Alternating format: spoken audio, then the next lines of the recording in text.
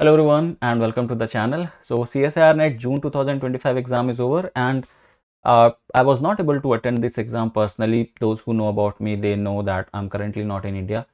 Those who are connected to me on Instagram, by the way, you can get connected to me on Instagram. The link is there in the description also. So yeah, I was not able to attend this exam personally, but thanks to the student community, a lot of students have shared their feedback of exam, their review of exam. Many of them have shared questions also with me. So I thought of making this video considering the lot of questions related to the last exam, okay, because that's what we are going to talk about.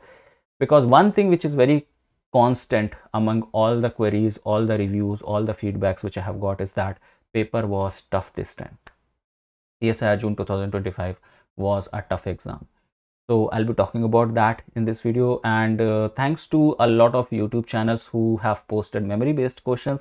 With the help of those videos, I was able to understand what questions were asked and which topics they have asked. Although we will wait for a detailed video, I'll be making a detailed video once the response sheet comes in. Then we will be able to have a detailed analysis of this exam and we can get more in depth of it. But as of now, I'm going to talk about few things because the time for the next exam is very less. Okay, you have just few months left for the next exam and you have to study a lot. Okay, so considering that, I don't want to stay or I don't want to wait till the next or till the response sheet comes in, because it will take some time, like 10-15 days for the response sheet to come in, and till that time you can actually start some of your preparation. That's why I'm making this video. So starting with the fact that exam was tough this time, I would say after watching all the question videos and after understanding what type of questions were asked, I can say that paper was not tough, but it was unpredictable. That is the term which I can say. Okay, so the paper was unpredictable. We have not predicted that CSIR NET exam paper is going to be in that way, because there were a lot of topics from where we expect questions. They were not asked in that way. For example, we expect a lot of questions from quantum chemistry. There were very few questions from there. Thermodynamics, there were few questions from there. We do not expect a lot of questions from like EPR spectroscopy, but we got some questions from there. I think 3 questions were there from EPR, 2 4 marker and 1 2 marker. So basically 10 marks weightage to just EPR.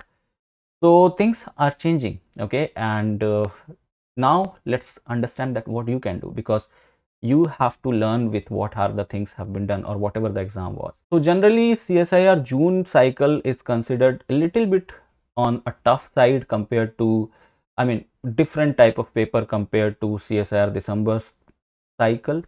But all in all, if you see the level of exam, like if you just see the previous 3-4 question papers, you will see that the paper has changed. The way how the question is asked in CSIR, that has changed.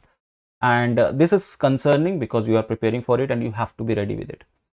So few things which I have summarized from it, that's what I'm going to talk about. Number one is that now you cannot just go with the surface level of knowledge. Okay, you cannot just study some topics from like overview of certain topic and you can think that you will be able to solve question.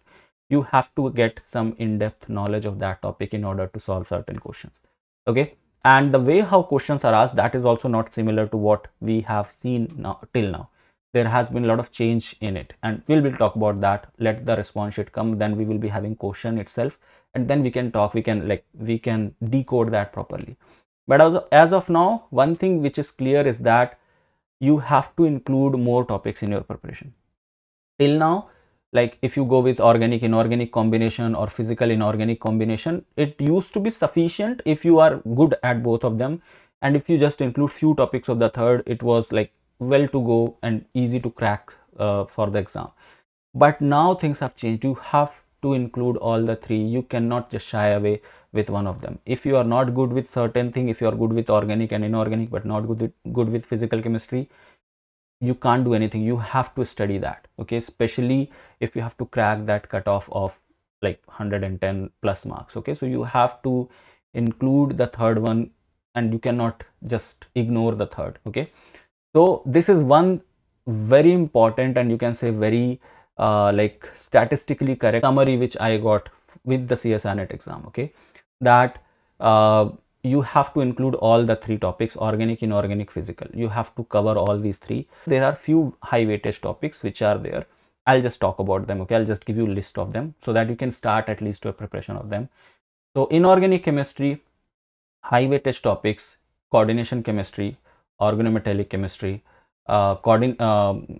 chemical bonding, and inorganic spectroscopy. Okay, spectroscopy is a very important. Okay, just mind this thing: be it organic spectroscopy, inorganic spectroscopy, or molecular spectroscopy, or physical spectroscopy, all these three are important, because once you go in research, everything revolves around spectroscopy. If you make a molecule, you have to characterize it, and for that you need spectroscopy. Okay, so that, for that sake, see, if you go to any research, if anybody is here who is doing PhD, they all know that in the first year of their PhD they have to go through a coursework.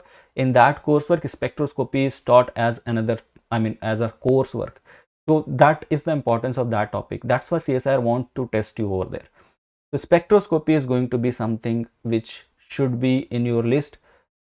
Clear that. Okay, study that. Inorganic, organic, physical, all three spectroscopy completely. So these were 4 topics from inorganic chemistry. From organic chemistry, if you want to study reagents, spectroscopy, I already told you. Stereochemistry is very important. Okay, so these 3 things should be very clear from organic chemistry. Talking about physical chemistry, again, spectroscopy I already told you. Apart from that, chemical kinetics is super important, electrochemistry is important, thermodynamics is important, and if you are good with physical chemistry, quantum chemistry is also very important. Okay, so try to include these topics in your preparation. So these are some, like, you can say these are like the high or bigger topics of all these 3: organic, inorganic, and physical, from which you can start your preparation.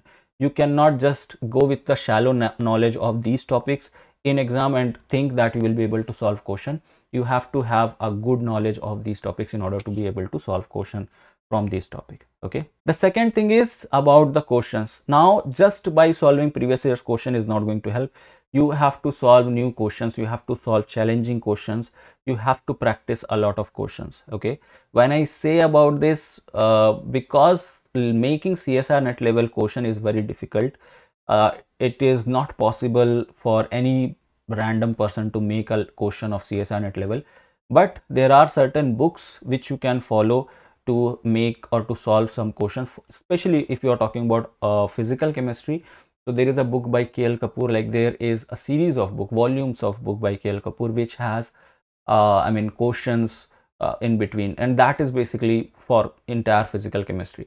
So you can go with that, you can download the PDF of those books or purchase that book and try to solve the examples which are there. Okay, so that is going to give you a lot of more challenging questions compared to what you get in the previous year papers. And third and most important thing is, because you have very less time for the next exam, you have to give more time to your preparation. You have to increase the number of hours for which you are preparing.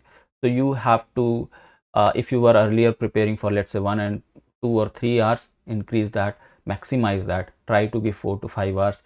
You have to dedicate yourself for the preparation. Okay, you cannot just do side preparation and qualify this exam. That's not going to work as of now. So these are certain things which I found from the initial impression about the exam, and I thought of sharing with you. I thought that we should talk about it. Do let me know if you have any query or if you want to share something in the comment section. I would be very happy to hear from you guys, and we'll wait for the response sheet, and that time I'll be making a more detailed video about it. Many of you were asking about our new batch or the next batch for CSIR December 2025 cycle. So we are working on the back end, and we'll be launching the batch very soon, maybe in a week. So just wait for just few days and we will come up with the new batch for the December 2025 cycle. So stay tuned for that. I'll be announcing that on YouTube itself. So yeah, we'll be talking about that very soon. So that's it from my side for this particular video. Thank you so much for watching, and please subscribe the channel if you have not subscribed it yet. Follow me on Instagram, LinkedIn, and other social media platforms. The links are there in the description of this video. See you guys in the next one. Till then, have a great day. Bye bye. Take care.